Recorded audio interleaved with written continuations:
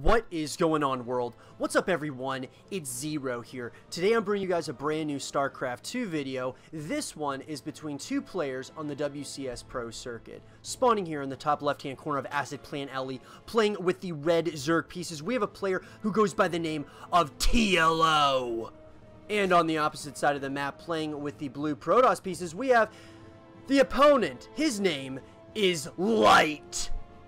So, Light versus TLO, everyone. This is my first game ever casting of Light, and I have cast a couple of games of TLO. You guys can check those out on the YouTube channel right now. Very excited about this game. TLO is a very fun player, for me at least, to watch. He's, of course, a member of Team Liquid, which is a massive esports organization. A great organization, by the way, as well, but really excited to see what TLO has in store for us here today. It looks like he's going to be going for the standard build, which is a hatch gas pool, most likely. I would assume that's probably what he's going to do.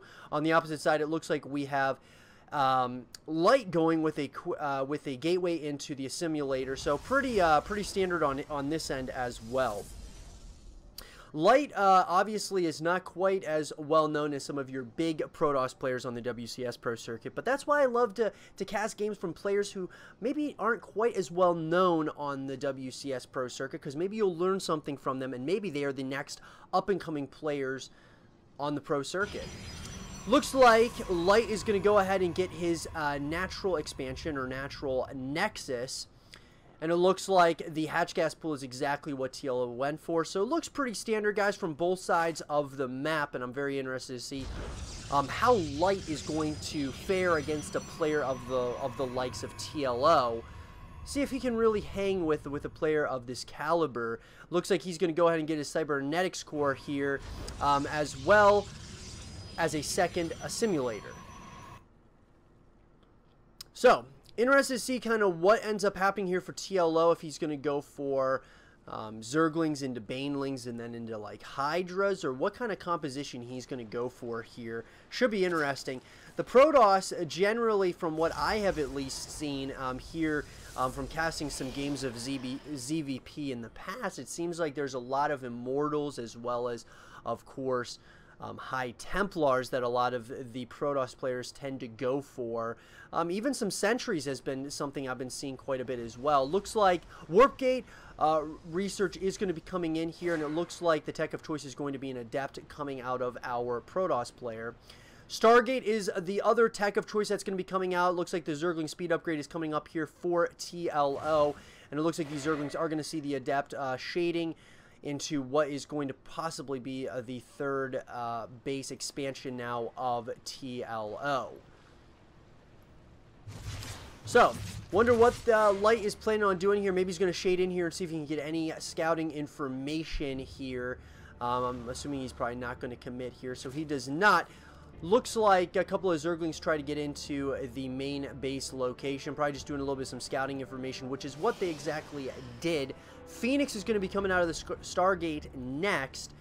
And it looks like on the opposite side of the map, we have more and more Queens are going to be coming up here for TLO. So, pretty standard, guys. Looks like neither side is probably going to get super aggressive here as of yet. The robotics facility is coming up here for Light as well.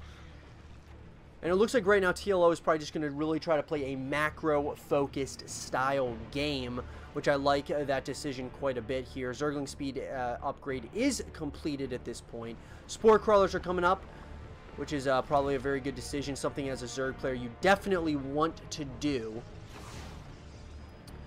Zerglings are going to come in and just see if they can maybe get a little bit more of some information. Looks like this probe is trying to hide here. Probably going to try to get that third base up and running here very, very shortly here.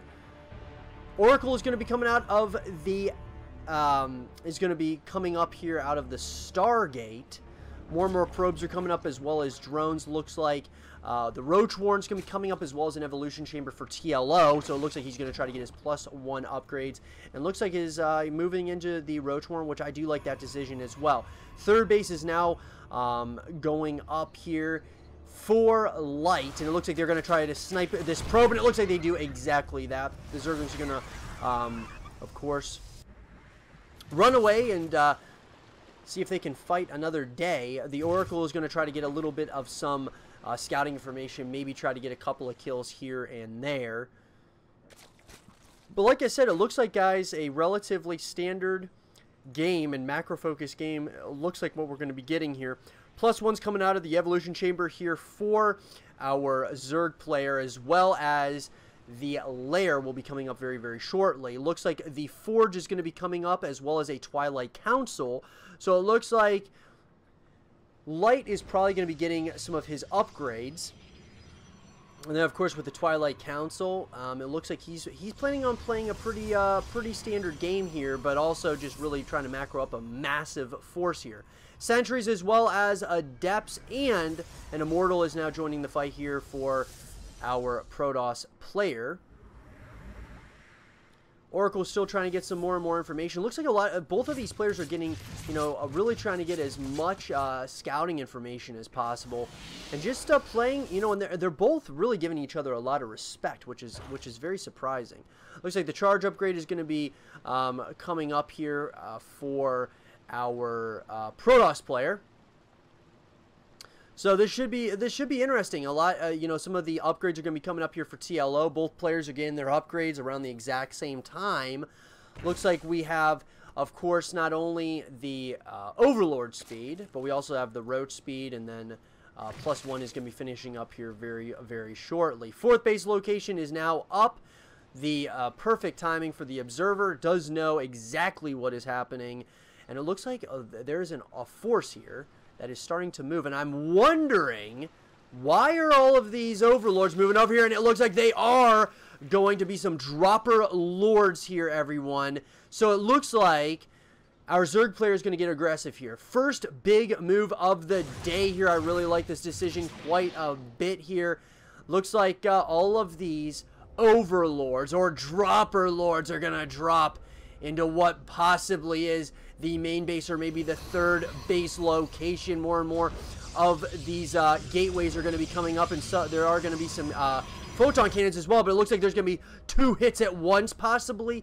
But it looks like these Overlords are going to try as hard as they can to come right over to the main base location. Fleet Beacon's going to be coming up here, but there is going to be a lot of aggression here, and they're essentially at this point, the Protoss does not know that this is coming, everyone. Has no idea that this is coming, and all of these Dropper Lords are coming, and they are going to be dropping off into the main base location. There is absolutely nothing here, at least at this point. TLO is smelling blood. It looks like he's hitting from multiple locations here, and it looks like there is just a lot of Zerg at this point. And it looks like there are some Immortals here to join the fight, but all these Dropper Lords, they look like they are going to start moving over to the natural or the 3rd base location here. And it looks like he smartly actually backs off. More and more Overlords are going to be coming over to the left-hand side of the map.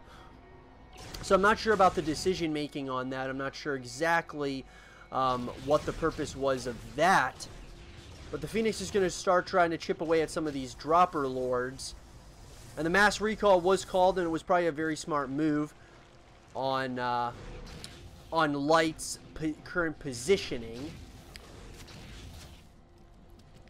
So more and more of these, more and more units are coming up here for our Zerg player. And it looks like more Dropper Lords. Wow, the drop play is huge right now, everyone.